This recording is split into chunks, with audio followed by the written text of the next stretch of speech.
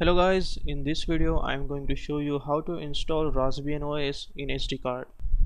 To download Raspbian OS for the Raspberry Pi, go to the raspberrypi.org/download, scroll down and here you will get the Raspbian OS. You can download this OS using a torrent or direct zip file. Just download this OS and save on your desktop. I have already downloaded this OS, you can see here. It's .img file, almost 3 GB. Now I'm going to use SD card formatter to format my this SD card.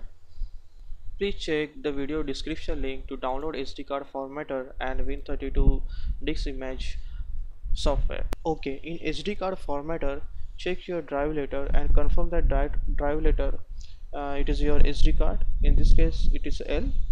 Now go to the option, choose the format size adjustment on, okay, and use format. So it will prompt you for a quick format. Click on OK.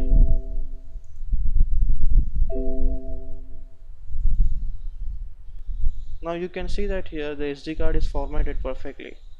Now I'm using a Win32 disk image to install this Raspbian OS in this SD card. So check your drive letter again, it is a L in this case. Browse your Raspbian OS file .img, click on open and click on write. So it will ask you a prompt message to overwrite. Click on yes. Now it will start the Raspbian OS installation in SD card, so it will take some time. Okay, now the installation is completed